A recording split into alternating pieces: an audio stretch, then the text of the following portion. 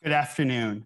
My name is David Goldenberg, and I'm the ADL Midwest Regional Director. Thank you so much for joining more than 1,400 others from around the country and tuning in for today's conversation.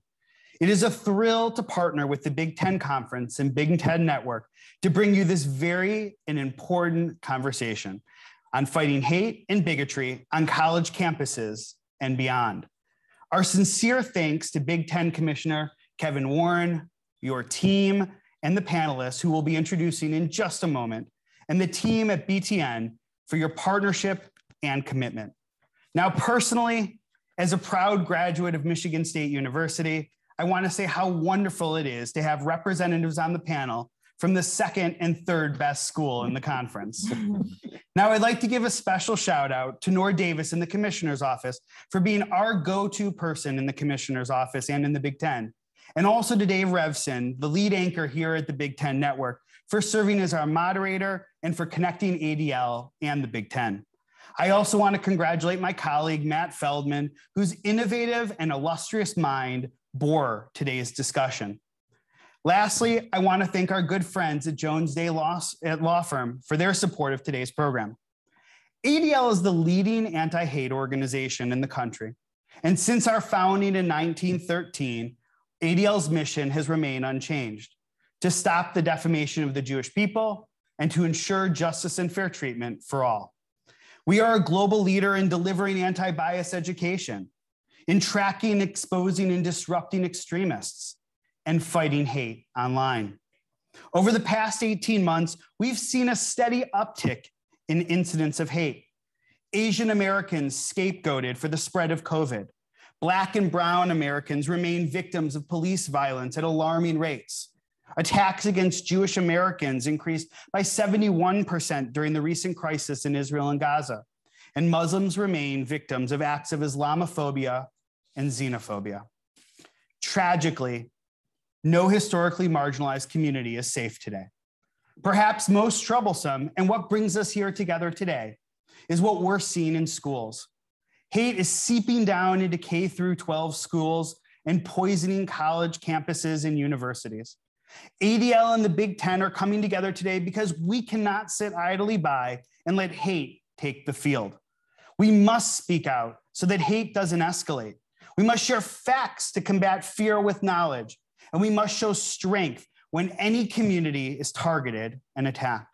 To that end, I'm excited to hear more today about the great work underway by the Big Ten's Equality Coalition and ADL's Hate Uncycled, our anti-bias program on college campuses. It is an honor to partner with the Big Ten and the Big Ten Network today. And with that, I'm pleased to turn it over to our moderator, Dave Revsine. Thanks, David. Really well said. I'm honored to be a part of this important discussion and as well to serve on Commissioner Warren's Equality Coalition.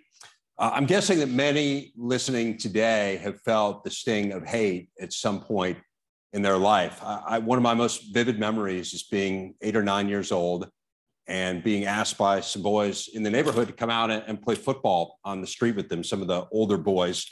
And we were setting up the football field, and one of them said, well, we'll use the damn Jews driveway as one of the end zones. And just kind of being astonished and not knowing what to say. I think we've long struggled with difference in our society. And what has happened, unfortunately, is our inability to deal with difference has led to a lot of hate of marginalized groups. And it's somewhat stunning to me that we're sitting here in 2021 and we are still having this conversation. But I think the one thing that I will say that's positive is that I think now more than ever, people are standing up to it and people are saying, we're not going to have this anymore. This is not okay. And so I'm hoping that there will be a lot of positive that will come out of this too. I was saying this to Naz a little while ago. I really believe that this is the generation that's going to change things. I think these young people are empowered. I think they understand that it's wrong and that these are the voices that we need to follow. So I'm honored to introduce our panel. I will start with Naz Hillmon. Naz is one of the great young voices around some of these issues. She is an All-American basketball player at the University of Michigan. She was Big Ten Women's Player of the Year last year, but has also used this time and her platform to really rally around some of these important causes. And so I commend her on that, and you'll get a lot out of listening to her here today. Dr. Lara Trubowitz is the Education Director at the ADL Midwest. She's also the Associate Director of National College and University Programs. Kevin Warren, obviously a familiar face to many, in his second year as the Commissioner of the Big Ten. Kevin is the first African-American commissioner of a Power 5 conference and came to the Big Ten after serving as the Chief Operating Officer of the Minnesota Vikings. Karen Dennis is the longtime track and field coach and cross-country coach at Ohio State University. She was the women's track coach for the U.S. Olympic team in 2000 in the Sydney Olympics, and is also a 10-time Big Ten Coach of the Year. That's pretty good. Thank you. Just 10. Again, I'm Dave Revsine, the lead studio host of the Big Ten Network. I want to give you a little bit of a sense of what we're going to be doing here in terms of the format.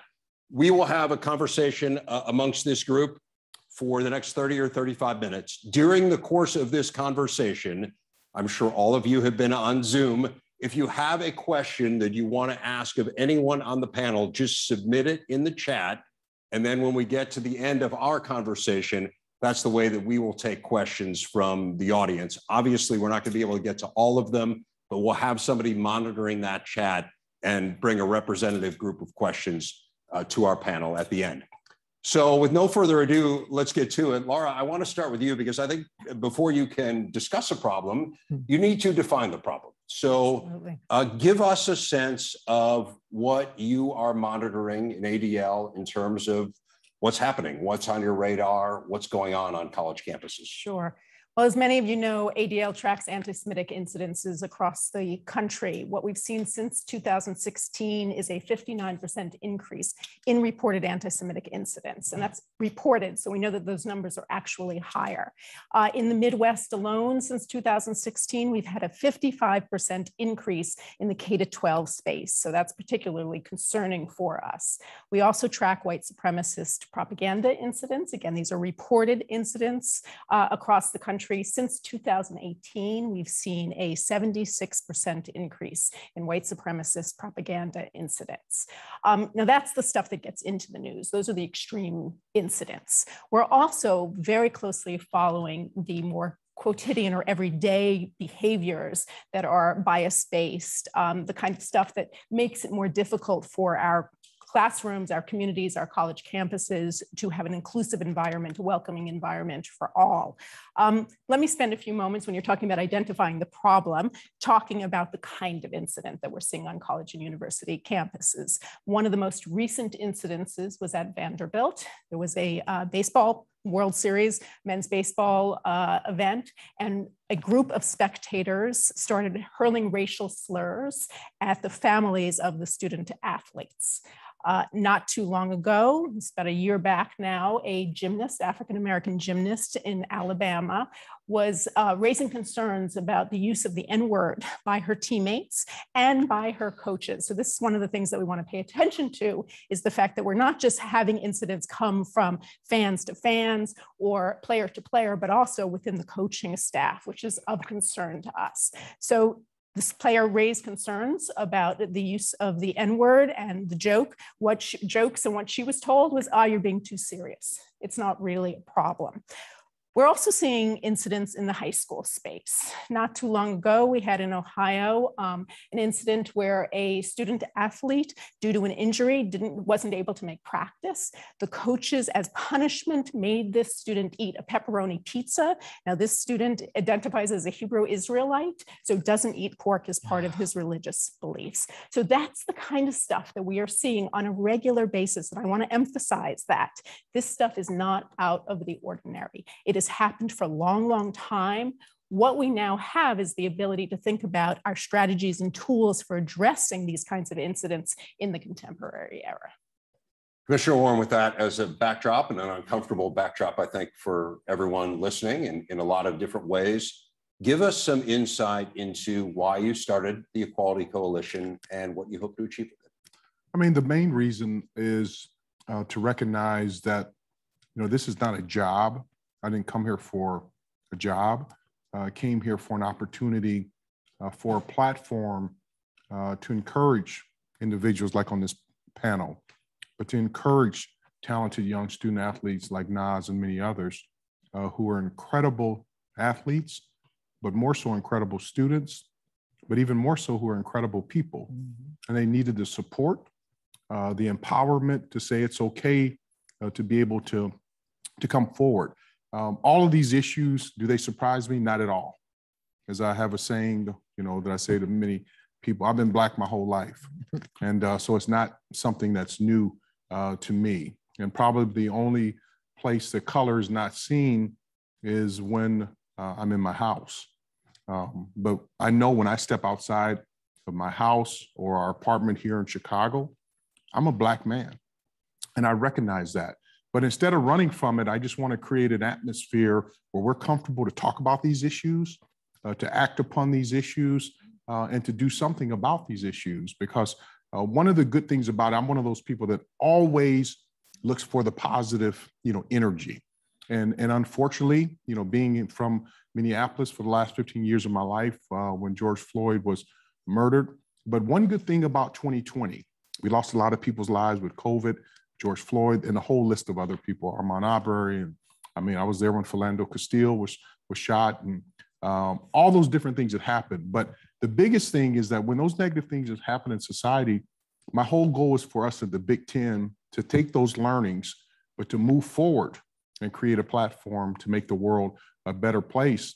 And it's individuals like Naz. I love watching her play as a former basketball student athlete, but I just really love the energy from her heart. And I say it all the time. She's heard me say it. If she wants to be president of the United States one day, she will be. And I just want her, that when she's sworn in as president of the United States, that she can, and I say this seriously, that she will say that the Big Ten afforded her a platform to be able to be encouraged. And she can do anything she wants to do: doctor, lawyer, school teacher, broadcaster, president of the US, coach, astronaut. And I just want her to know that. And so many of her peers around the league, that she knows that we're doing everything on a daily basis to encourage them to be great. Yeah, it's such a positive message. And I think I want to use that as a jumping off point. I'm interested from you, Naz, and from Coach Dennis as well. And Naz, we can start with you. With you, heading to the White House, I think people are eager to hear from you next year. But when you joined the Equality Coalition, one of the things that's really struck me is we're doing things. We're trying to make things better, right? Whatever it is, we've all kind of, not to get too inside baseball, but we're on different subcommittees and we're trying to move forward here. What was it that attracted you to it, and what did you hope to achieve with the Equality Coalition? Over this past year, Commissioner Warren just talked about it. A lot of eyes were open. I got to sit in front of the TV and watch a lot of news and see what was going on in our world. And I felt like during those moments, I finally found my voice to speak, not just, with my friends and family, but with my teammates and whoever would listen. Being a student athlete, you have such a huge platform, whether that's social media, your interviews, an event like this. And I understood that people would listen. And for the first time, I used my voice, and I want to be a part of something bigger than basketball, than sports. And I feel like that's exactly what the Equality Coalition is doing. As an athlete, I feel like you always look for a team. And it really is a team fighting against racism and inequality on so many levels, and bringing together so many backgrounds, schools, universities, people in general for a greater cause. And that was a huge thing for me, because I didn't know if I could do it by myself, just talking with my teammates. And the coalition brought so much information for me to bring back to my family and to my teammates, for people who didn't know. That was a big thing this year. I didn't know, I didn't understand. And I felt like the coalition would do that for me. And it's done just that during this, 18 months or so that we've kind of gone through this up and down of inequality and being on the coalition. So it was just to be a part of something that was bigger than me, bigger than myself, and trying to find a way to make change in the smallest way. But I don't think that the coalition has been in the smallest way, because we continue to talk about these situations and circumstances. And I think that's the biggest thing is to continue the conversation. Because if we let the media not talk about it anymore, and then we stop talking about it, we won't continue to move forward in this process. So just, I felt like it was something that not every other conference does or did. And it was something different and special. I want to be a part of it. You know, one of the things that's been really neat for me, and now we're going into year 15 of the Big Ten Network, is we just finished our camp tours. And at each one of these camp tours for football, we get to speak with student athletes. And I'm just unendingly blown away by the student athletes in this league. And Commissioner, I remember we were on one of the early Equality Coalition calls, and you texted me in the middle of the call and you said, these student athletes are amazing. They're going to change the world. And they are going to change the world. And this is one who's going to change it next to us. So anxious to see where your journey takes you. We'll hear more from Naz in a moment, but Coach Dennis, I'm interested in, from your point of view, working with student athletes every day, why did you feel it was important to join the coalition, and what do you hope to get out of it? Well, my family history plays a major role as to why I wanted to be on this coalition, and I appreciate the opportunity. My grandfather was a Native American Indian. My grandmother was a descendant of slaves. My family migrated from Georgia because of racial tension in Georgia. So they migrated north to Michigan. And my mother, who is a school teacher by profession, and my father, is from a family of 13 kids. And they always were active in the NAACP. They always joined social organizations that uplifted Black people, and politics, education, and music was part of our culture. And I felt that it was important to pass that on. I have to carry on with the pride and the purposeful practice of uplifting my race. And so I felt an honor to be on this coalition. And like Commissioner Warren, he felt like, he says he wasn't here for a job. I'm not just a coach. And our student athletes are not just jocks and jockettes. They are very learned young people who are interested in making sure the world is a better place. And I think it's important that as minorities, sometimes we don't have a voice to talk about our journeys, to talk about our experiences. And I think the only way that we're going to come together collectively and create a more harmonious society is we have to share ideas, we have to share experiences, and we have to share knowledge. And that's why I think this coalition is perfect. The platform that Commissioner Warren has set up that enables us to have a safe space to be able to talk about not just the problems, but potential solutions to the problems, because that's what knowledge and practice is about. We heard Lara kind of set the table for us in a disturbing way, to say the least, of what's going on campus right now. I'm interested from the two of you who spend every day on campus. What's your feeling on the climate on campus right now in terms of hate? There's a big question mark, I think. Our students, they grew up with a Black president. Barack Obama was the president. And for them to experience the kind of trauma that we're experiencing right now is unsettling, and they don't know why. And I think that if we don't give them some answers regarding the historical significance and lineage of racism, then they're not going to have the answers. So I feel like I'm seeing that our students, they're traumatized because it's their friends and their brothers and their cousins, their relatives who are dying and who are suffering. And at the same time, there's hope because they're young and they're resilient, and they know that it's not going to be this way when they grow up, because they know that they have the power to change things. So I see it's a paradox, there's hope and there's also despair, but at the same time, there's courage and resilience, and they're tough.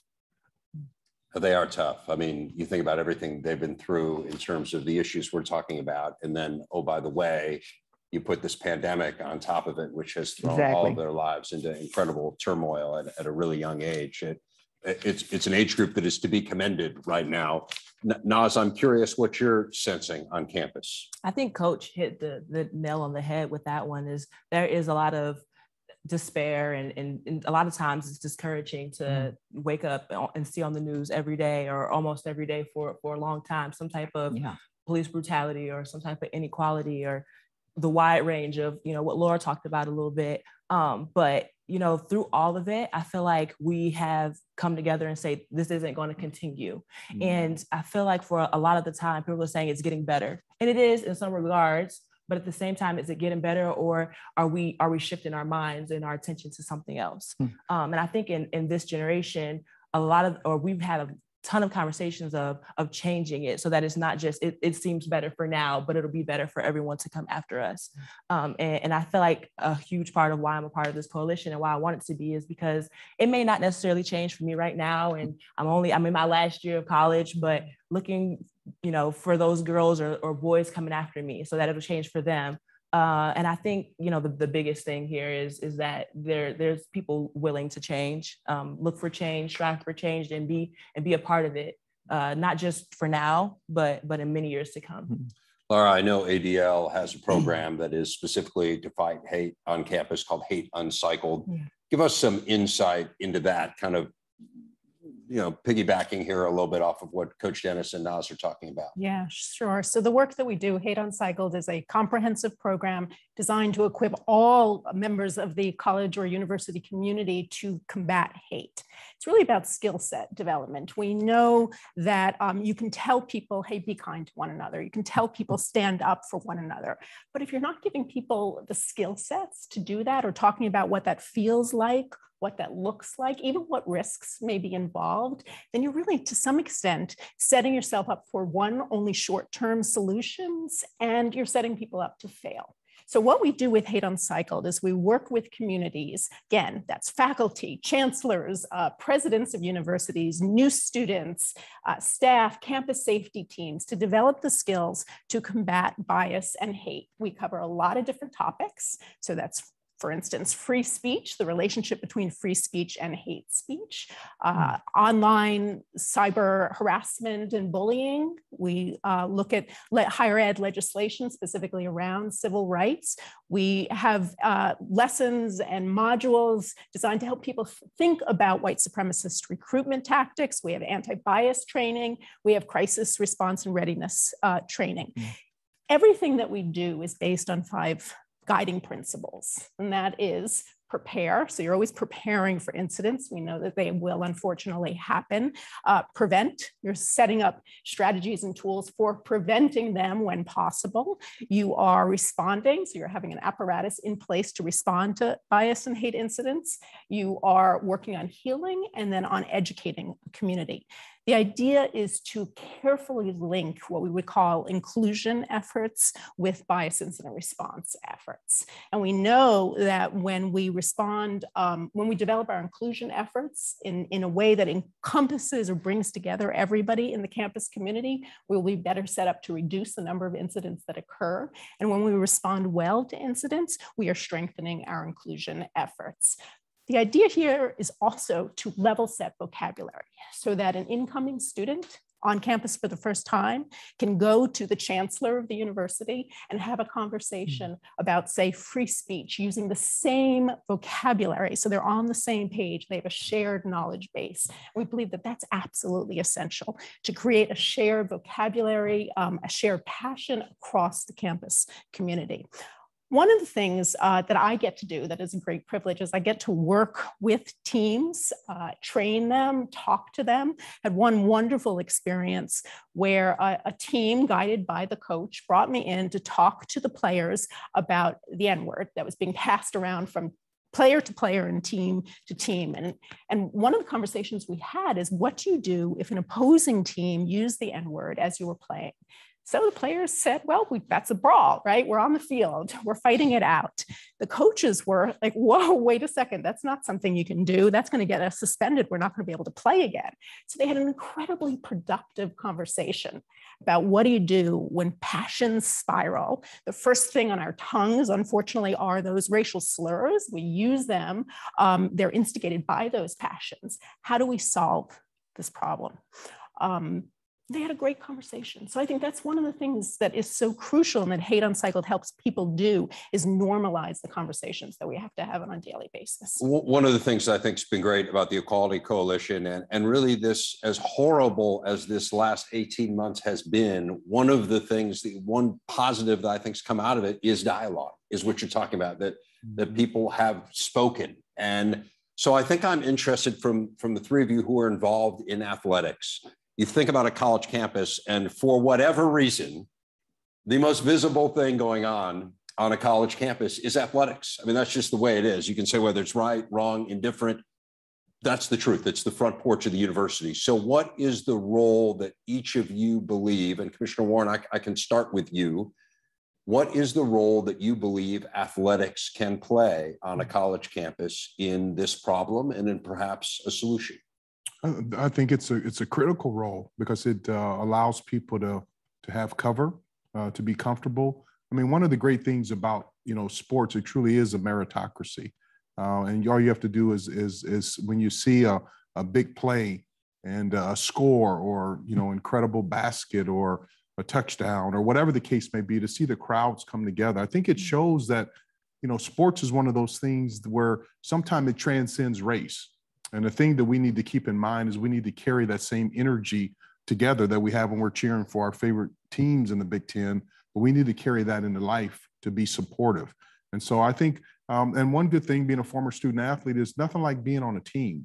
And even in the preseason and during the season and the struggles that you really go through to work through it. And I think that's why sports is just such a critical, component that you have to recognize that at the end of the day, that we're all the same. If you split us all open, our organs and all the things, we look the same. And so if you split me open and split you open, and someone came in, did an autopsy, our organs, inside, we would. Let's not do that anytime. No. The reason why I say that is that you can't say that. Yeah. Okay, that color, that's an outward, right.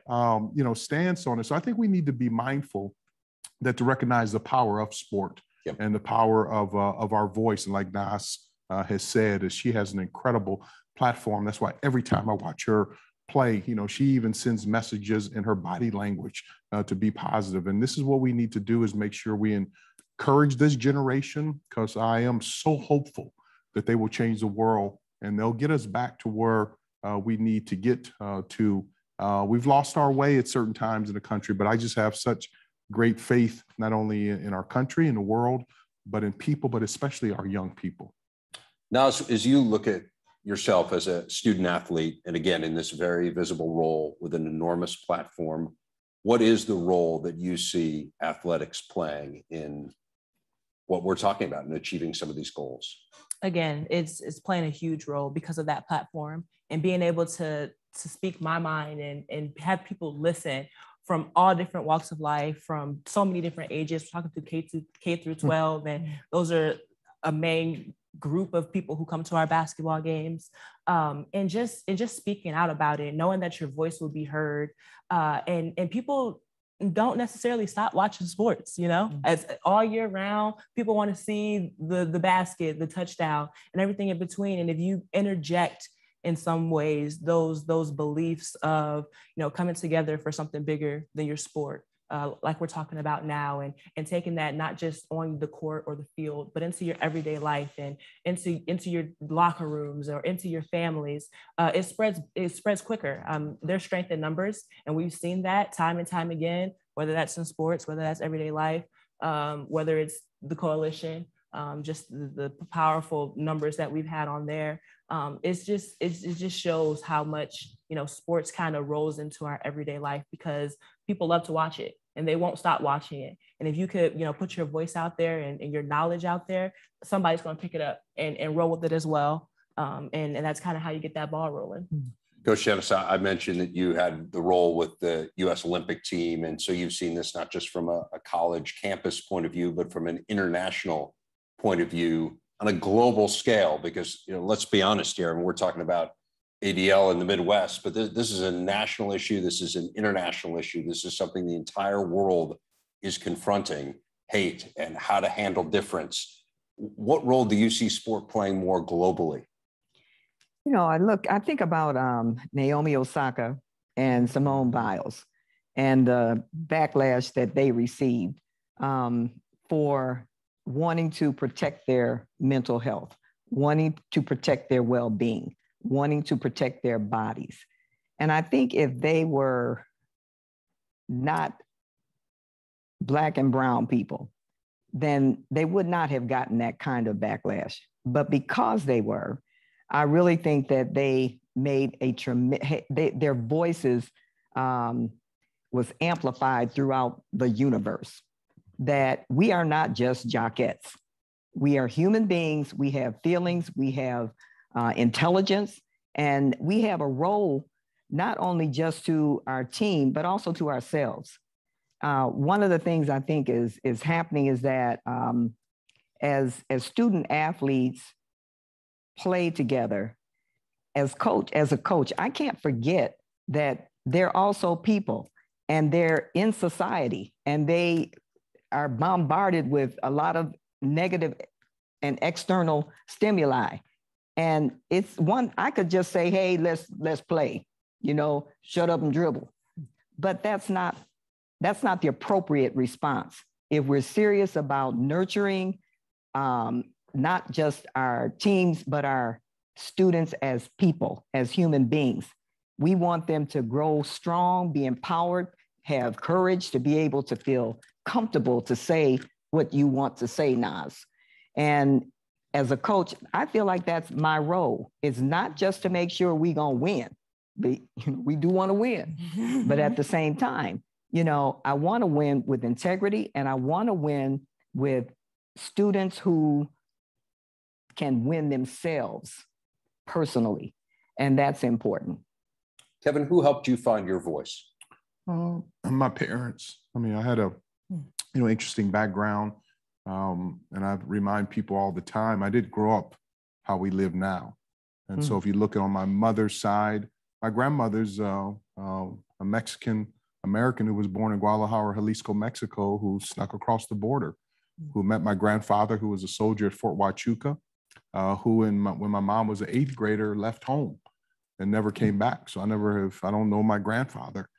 So I spent many of my weekends in the Mexican projects in Phoenix in the summers. That's where my grandmother lived. And then on my father's side, my grandmother is part Indian, part Black. And my grandfather is a Black man. None of them graduated from college. And my grandfather had a dispute with a white male in Texas because he said something to my grandmother. And because people always ask, how did the Warrens get to Phoenix? And I said, we weren't moving to Phoenix, we were leaving Texas. Yeah. And there's a difference. And that's how we landed there. Yeah. And then the other big data point for me is we lived in an enclave in Phoenix called South Phoenix, all 100% Black, but directly across the street, the Honorable Elijah Muhammad, that was his house because he's from Chicago, had emphysema. He built the home.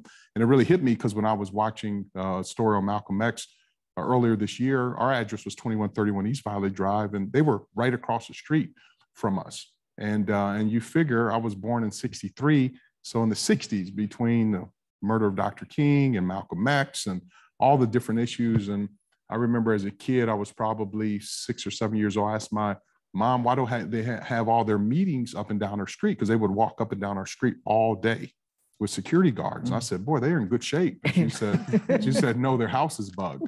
And so to see and have interaction with Elijah Muhammad and learn about Malcolm X and Dr. King and Bobby Kennedy and John Kennedy and Herbert Hoover, and I mean all of these different things to recognize kind of from whence we've come, and then knowing about my heritage and lineage.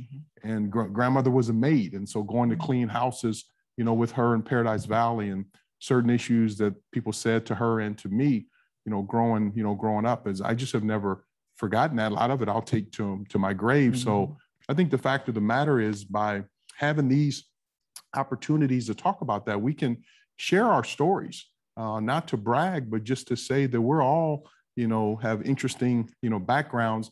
And that's why being on a college campus is so special. And I'm a big believer. Yeah, you learn a lot in the classroom. You learn a lot being an athlete, but you also learn a lot just by the interaction and field trips and the experiences. And so I feel I have a fiduciary responsibility as commissioner that when our student athletes graduate, they don't just graduate with a diploma, but they graduate with a lot of life lessons. And what other conference do you have chancellors and presidents, coaches, athletic directors, commissioners, administrators, student athletes, all coming together for a common goal? And that's what makes the Big Ten the Big Ten. And that's why it's not a number, it's a brand. Yeah, it's such an amazing time in your life. And you're right. I mean, I'm not sure if we were presented with the final exams for some of our classes right now, any of us would do all that well, but there are other lessons that you learned in your time there that resonate and that inform the rest of your life. Now, as everyone else has told their backstory, give us a little bit of yours and how you arrived at Michigan. Yeah, so in terms of, I kind of want to talk about how I kind of found my voice in all of this. My parents, 100%. In some regards, I would say I was a little sheltered growing up, but they definitely always took the time to sit me down and have those uncomfortable conversations that we kind of have today. And I used to hate it. I'd just be like, I don't want to talk about this. Like, why are you asking me these questions? I would rather like go study or go play basketball or something along the lines besides, you know, having this super uncomfortable conversation. But it was throughout my entire life. And I never understood why. They actually hated it, like I just said. And then through all of this, just kind of found that voice and kind of thought back to, wow, this is why I had those uncomfortable conversations with my parents. So now I can have them with my teammates and my friends and whoever in between wants to have them. And then I would say that Coach and Commissioner Warren helped me amplify my voice and really backing me throughout this entire process. One of our first equality meetings, Commissioner Warren at the end of it was like, Naz, do you have anything to say? And I was just like, well, good thing I was prepared to say something. You know, I could have, you know, been doing anything in between. But him kind of having that courage and faith in me to say, she's got something important to say, made me feel like, okay, people are listening. The commissioner is listening.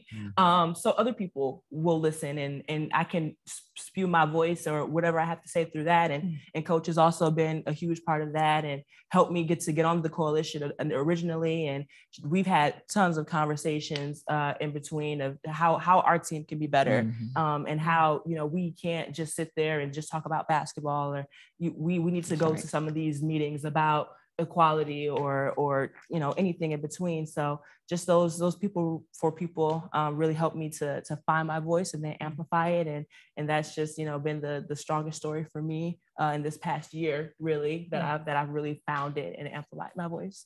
Well said. We have a few minutes here before we get to the Q&A. So I want to leave this part of our conversation with this, and I'm interested in hearing from each one of you. And maybe Naz, we can start with you and we'll work our way down. How will we know when we've made progress? It's a great question. I think that we'll never know it in the moment. I think that after a while, we'll see and look back and say, wow, we were a part of that. We are the people who got the ball rolling. And I really feel like that's what the Equality Coalition is doing, kind of going out there, finding people, bringing them together, so that down the line, we'll say, you know, we made that happen or we helped to make that happen. And one example of that is, I would say, with our voter registration. That was a huge part in our Equality Coalition and a huge point of emphasis throughout this last election period. And I learned a lot. I was kind of one of those people who the election is for the presidents. Like, those are the elections that we really need to worry about. But no, you have them in your county, in your city, in your state, and that they're just as important as the presidential elections. And in that moment, did I feel like we were making a push? In some ways, but not until we found out how many people were registered who had not been registered prior to, how many absentee ballots were sent out, how many people actually went out and helped to be at the ballots and help to get people registered. And that was huge and eye-opening for me, because it was one of the first things I feel like the Equality Coalition did. And in the moment, it seemed like a lot. And it seemed like, you know, are we going in the right direction? Of course, I felt like we were going in the right direction, but is everyone following? And then and you saw it at the end, the numbers and the production that we kind of had. So there's going to be a little bit of a blanket where you don't know that there's movement until you look back and you really sit back and think about it. Lara? When we no longer treat incidents as an opportunity for crisis management, that we're really thinking about the work that we have to do every day to prevent incidents from occurring. I think somebody who spends a lot of time working with bias incident response teams at universities and colleges, I also think about seeing, and this is going to sound counterintuitive, seeing an uptick in reports of incidents. So we eliminate some of the fear and the shame of reporting that surrounds reporting incidents. I love what you're talking about, the big picture stuff, Naz. How do we change culture, right, at large? I also think that there are ways in which we can talk about the stuff, the practices that we engage in on a daily basis that may be detrimental to our well-being on college and university campuses. For instance, trash talk. Right? That's actually a space where we see a lot of this, the slurs going back and forth, because it's a normal part of our athletic banter. So let's spend a little time talking about trash talk. And I think when we start having the conversations about what we do every day to either increase inclusion and decrease incidents, that's going to be an important change. I think name what's going on. That again, we become comfortable naming what we're seeing, naming the hate so that we don't let it pass us by. I think athletics gives us an extraordinary opportunity to talk about this stuff because it's a space where people from all different backgrounds, to follow up on what you were saying, are coming together. That can cause tension, but wow, also what an opportunity to engage in across our differences in really wonderful ways. And I think know our history. Just everyone's talking a little bit about their background. My dad was a college basketball player for CCNY in the 1940s, and his team was an immigrant team and a team made up of Jews and Blacks. That was their team. And he talks about going to places in the South where the opposing teams wouldn't shake their hands. So this stuff has, again, been going on for a long time, and we got to know our history. I think we also have an opportunity to look at our research, and here I'm speaking as a historian. There have been some incredible studies where, say, we look at broadcasters' language and the ways that they describe players' activity on a field. And what we've noticed is that if the player is darker skinned, then the language changes, right? So even paying attention to these subtle things, and I think what I'm optimistic about is we're developing the tools to look at the macro and the micro, the small and the large, and understand that there's an extraordinary relationship that links them both.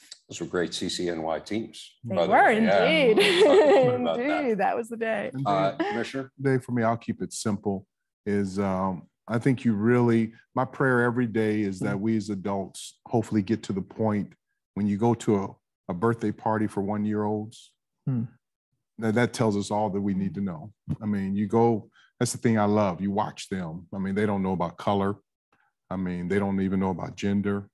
You know, they just treat each other. They're having fun, and they're interacting with people. And it's interesting about life because somewhere from that birthday party at 1-year-old till high school and college, and now some of our older people, is that these are all learned behaviors. And it's, there's so many subtleties that in society, and those are things I always major in the minors, but the little things, why in pool that if you hit the black ball in, you lose? Why is it bad if they say a black cat run across your car? That's something bad, or blacklisted. Words matter. And so many times the words that we use on a daily basis, we don't even know that we're basically facilitating and carry on, this viewpoint that color does matter. And we say it in our words, but we don't even really recognize what we're saying or doing. And so I'm very cognizant and conscientious of color and words and structure and schemes, and then to do all that we can to try to correct those, because it's never too late. And so that's what gives me hope about the future, is that we're, at least this last year, what it allowed us to do is talk about things that we all been talking about. Naz talk about the talk. I had the talk with my kids. My parents had to talk with me. But now those conversations that we used to have in our church or on the back porch or the kitchen table, now we're able to have on today like today. And that's why I'm so grateful for ADL. And I think the more that we can converse and come together, we'll be able to turn it around. And then we won't have many firsts. I look forward to the day when I'm not the, first. But we have a long way to go, and this will not be solved, and it's generational. generation. This will be a multi-generational issue, but I'm confident just in my belief of people that we'll get to where we need to get to as a people. Coach Dennis? Naz, we had Black Power Hour with my coach, and he's 92 years old right now. But we had those conversations, those uncomfortable conversations that, yeah, we want to get out and go outside and at least do something else. But I think when we get there is when we can, combination of what everybody said, we've got to not be afraid to educate our young people about the history of this country. If we don't do that, if we continue to fail and be afraid that the authentic history of slavery and racism, systemic racism, as long as that's sanitized, we are not going to make it. I really feel it's important that as coaches, as athletes, and we share as commissioner, he shared his experience. So this is the micro way that we can talk about our histories. Sure, equality is fine. I think we'll get there. I'll know we're there when we have equity. When we know that everybody has everything they need in order to thrive. That's when I know we're there. And Dave, I'm so grateful for my parents. My father was in World War II, and he talked to us as much about the Holocaust as he did slavery. I mean, he was there when in Auschwitz. And so for him to come and tell those stories, and he brought pictures and he would show us, my dad was a kind of unvarnished person, but, I was able to show my friends about the concentration camp. So he would always tell me that, never let this happen again. Never let slavery happen again. Never let the Holocaust happen again. And that's something that has always, stuck, with me. So all the way from Viktor Frankl. I mean, these are the books that we would read as much as Langston Hughes. Yes. So I just am so grateful for my mother and father that they, had unvarnished conversations about Emmett Till, everything with us, but they told us, never let these atrocities ever happen again as long as you can. Really well said. And hopefully we did a little something today to move toward that goal. Again, as I mentioned, we're not done with our program. We wanted to open it up now to the people who have been watching and listening. And so thanks to the panelists, but you'll hear more from them. But to guide us through that is Matt Feldman from ADL Midwest. Hello, everyone. Thank you for the robust conversation so far. We could easily have another hour with 36 questions that have come in so far. We'll have time for 3. I'm going to send a follow-up survey to our panelists. It'll take 3 hours to fill it out for you all. Given this is a conversation about looking at hate on campus through the lens of collegiate athletics, a really poignant question came through. I'll read it verbatim. How can the need for cooperation in general be emphasized in an arena of competition? It's a really thought-provoking question to anybody on the panel. How would you address that one?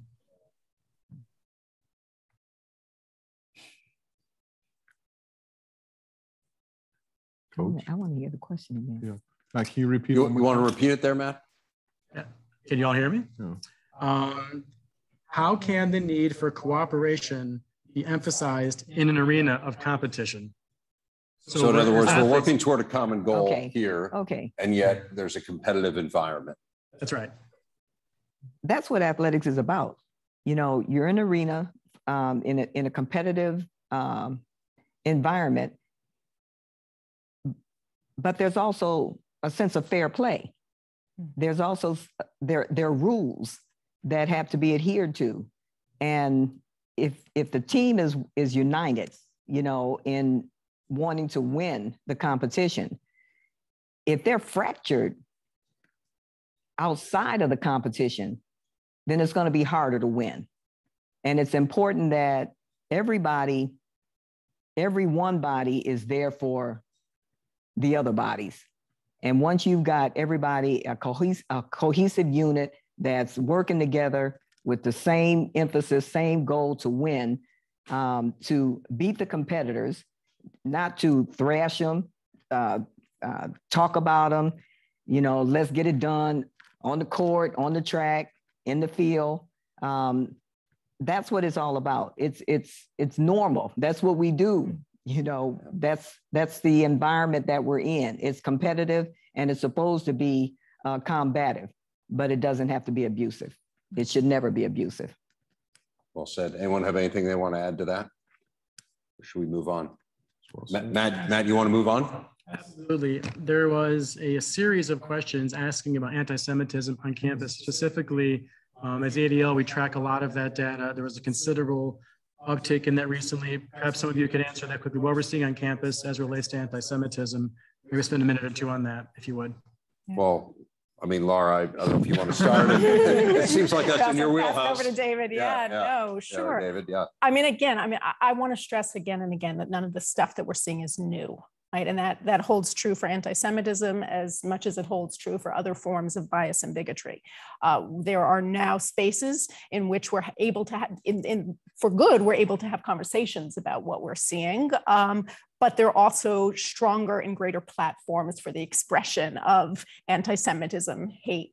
When we get political conflict, the kind of rhetoric that we're seeing that sometimes gets attached to that political conflict can escalate into anti-Semitism, in part because that's the language that people are familiar with. It's the go-to, right? And I think what we have to do is recognize the ways in which the go-to rhetoric, anti-Semitic rhetoric, how that's coming into play very, very quickly when we are engaging in conversations about politics.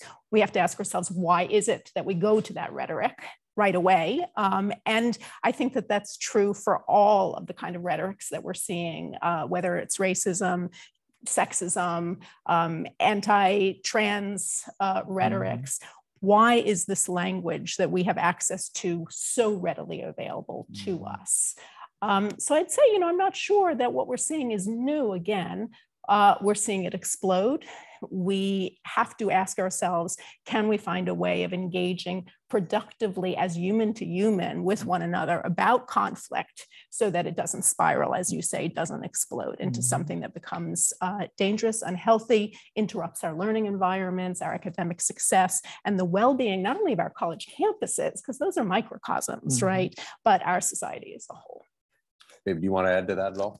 Yeah, I think Lara hit it. The one point that I would say is that often you see, in many ways, anti-Semitism sometimes can be the tip of the spear. And so, as Lara said, it seems to be the go-to, the whole idea of the use of Nazi imagery or Hitler for those who are against you has popped up an awful lot, particularly in the last year. But as far as what we're seeing, I think Lara hit the nail right on the head. Matt? Great, thanks, David. As our last question for the panel, and I know David has some closing remarks. This is to every one of you on the panel. What would you say to a high school junior or senior considering going to college? There's so many more factors that come into play now. So what advice, this sort of ties into your comments about what gives you hope. What would you say to a college junior or senior considering going to college in this environment? What advice would you give them or their parents or equally part of the decision? So I'd ask the whole panel, actually. One thing, you want to start? Yes, I do. One thing that I would say is keep your eyes open and ears open to people who will be there to support you speaking out against things that you just don't feel are right. I think for a very long time, so many people haven't spoken out because they don't feel heard, or they don't think that what they have to say matters to anyone other than themselves. And over the past couple of years or months or whatever span of time we want to talk about, people are listening. And it only takes one person to believe in you, to get the ball rolling, to have some type of change or movement or change someone's mind. I think too often we try to suppress these uncomfortable conversations where people aren't reporting incidents or college campuses are trying to hush the racial slurs being sent at student athletes or students in general. So look out for things like that. You don't want to go to a university or be around people who don't want to understand and learn from someone else's experiences. And I think that the experiences is what has helped us grow as a community, so much is because, it's someone's firsthand, and it goes a long way because it's not a fairy tale or a make-believe. It's something that someone's actually experienced. So just kind of going into that role or listening or hearing of people who will be there to support and listen to you when you're ready to speak up. Yeah, I love that. I mean, I was going to say a couple of things. One, reach out to groups, clubs, communities that you might not normally reach out to. Right? Get involved in activities that wouldn't be, again, your go-to space. May make you a little uncomfortable, but I think it's important that we step out of our comfort zones in this day and age. The other thing I think is that to some extent, hate is easy. And what I mean by that is, again, I'll go back to the idea that it's our go-to rhetoric. It's the stuff that's easily accessible. So when we're hearing this kind of stuff being tossed around, I think it's not a bad idea to figure out with the community, never alone, but with the community, why are these slurs, these incidents, why are they being tossed out? What are people trying to say with them that they don't have access to? So how do we talk about, here's the hate, here's the expression. How do we talk about the stuff that's really behind it? So I think that's crucial.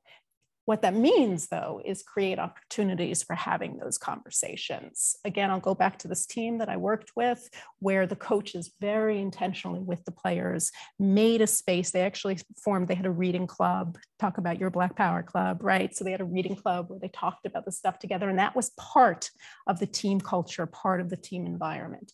So if the opportunities aren't there for you to have these kinds of conversations, work with people to make them. I don't think any individual should stand alone. It's too risky at this point, quite frankly, to stand alone. So we got to find community. We got to find groups to be able to do this work. Dave, I think that that we have to recognize that actions do matter. So many times we think we need to be loud and screaming and yelling. We don't have to be. Just like the former, the owners of the Minnesota Vikings, when they promoted me to be chief operating officer, that was a big deal. It said a lot. You think of Rosa Parks. I've never heard her yell or scream. She just acted. And so I think we need to recognize that actions matter and encourage young people to feel comfortable to act. Coach. I think being comfortable in your own skin. And I think the community Laura talked about is important. A simple phrase I heard all my life from my coach: do the right thing, do your best, always. Simple, but it's all inclusive. It's interesting. I think about, I have a college age student, one who's going to be a sophomore, and then we have twins who will be juniors in high school or just started their junior year in high school. And so I've thought a lot about them making that transition that we're talking about to a college campus. And I think about when I made it, and most of us come from, Commissioner, you were talking about the neighborhood you grew up in, and there's a lot of people who are similar to you, right? I think that's kind of, unfortunately, how our country is. There are exceptions. There are people who go to diverse high schools and come from diverse areas, but that's the exception more than the rule. And I think the wonderful thing about college is that for the first time, people are exposed to people who come from different backgrounds with different ideas. I just hope that young people who go to college will listen. I think that's like, listening is such a skill. It is. And I just think it gets lost in all the bluster and wanting yourself to be heard. And so I hope that the people have learned something from listening to everyone on this panel today. I really believe there's so much to be glean from that. And so I would hope that someone who's heading to a college campus will embrace the difference that they find rather than being threatened by it, and see it as an opportunity to experience the world through someone else's eyes. David? Well, thanks so much. And thank you, Dave, and thank you, Naz, and thank you, Lara, and thank you, Commissioner, and thank you, Coach. Thinking and listening to this panel today, it's inspiring, but it also reminds me of a story I once heard about a wealthy couple who invited a bunch of college students to their home. They had this beautiful estate, and out back there was this beautiful lake, and they brought all of the students out to the back, and they said, listen, everyone, out there in the middle of the lake, there's a rock with a turtle sitting there on the rock, and it can't get out and it can't get back to shore because there are piranhas and alligators and crocodiles in the lake. And so what I'm going to offer to one of you is if you can get out there to that rock and get that turtle and bring that turtle back to the shore safely, you can have anything you want. You can have wealth, you can have a job, you can have trips, whatever you want. And so the couple sitting there, and of course the students are looking at one another and no one moves. The couple turns around and walks away and splash. They turn around and there's a student bobbing and weaving back and forth in between the piranhas and alligators, gets to the little rock, stands up, takes a deep breath, bends down, picks up the turtle and looks out again, jumps back into the lake, bobbing and weaving again back and forth, and gets to the shore. As the student is getting out, breathing heavily, dripping wet, the couple comes running around the corner and they go, that was amazing. What is it that you want? The student looks down, shrugs the shoulders and says, I just want to know who pushed me in the lake. At ADL, our job is to jump into the lake. Our college students, our universities have become places of lakes where people, not only just on campus, but around the country, are being thrown into the lake. And when we think about the type of support that we can provide, the types of conversations we need to have, what we heard today from our panelists are so important. And when I think about it, from the banks of the Red Cedar to old Ohio, dear old state to our old IU, our schools and communities are stronger together than ever when we work together and speak out against all forms of hate. And so I want to thank everybody again for being here. If you want to learn more about ADL and Hate Uncycled, visit adl.org. And if you want to learn more about the Big Ten Conference and the incredible work that the conference is doing with the Equality Commission, visit big10.org. One thing is for sure that is absolutely clear after today's conversation is the commissioner said a little while ago, we're just getting started. And so thanks so much for tuning in and have a great day.